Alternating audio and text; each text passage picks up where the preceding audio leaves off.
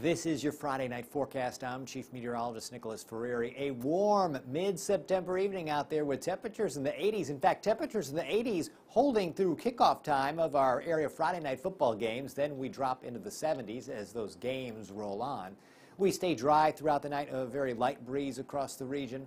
We move into the morning with temperatures down in the low 60s.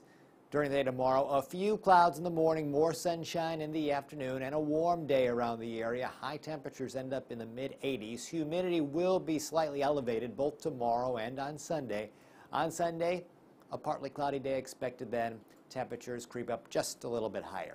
Take a look at the next 10 days here. 85 is our Saturday high, on Sunday 86, Monday 82. Some scattered rain and thunderstorms become possible, and we'll carry that rain chance across our Tuesday and Wednesday. Weather system works its way through, and after it leaves, look at our temperature changes.